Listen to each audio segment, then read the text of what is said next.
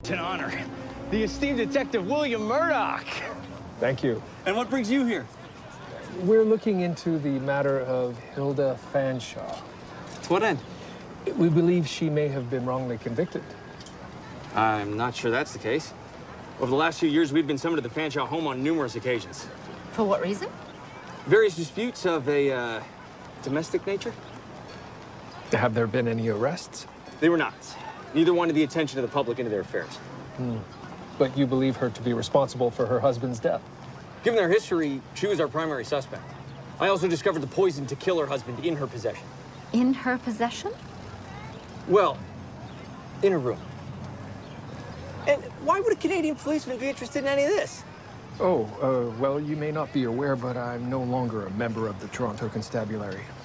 We've been hired by Mrs. Fanshawe to investigate the details of her conviction. And you find her version of events credible? We wouldn't have taken the case otherwise.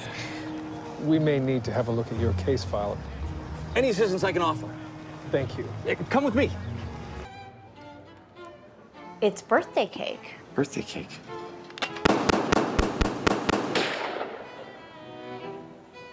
Yum.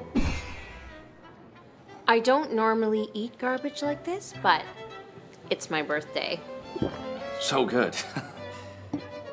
You never told me what you do. It's a secret. Ooh. Cryptic.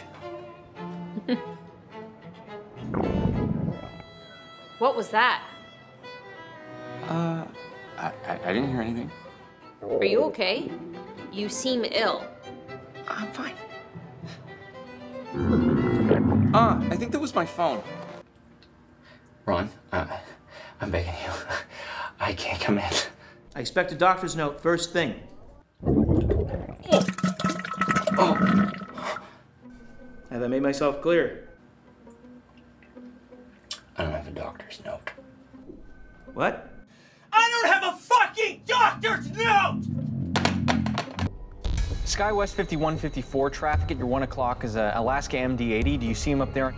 Yes, sir. He's inverted. Okay, keep your eye on him. Alaska 261, are you with us yet, sir? He's hit the water. He's down.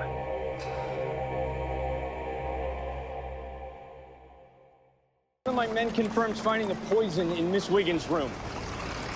We've also questioned the staff regarding Mr. Fanshawe's behavior with regard to Miss Wiggins. And then, of course, there was the suicide note. I just want you to know that we never considered Miss Wiggins a suspect. To be fair, Mrs. Fanshawe did seem the most likely suspect. Yes, it's understandable. We may be in her employ, but I can't say we're fond of her. Yes, but I suppose being distasteful doesn't make one a murderer.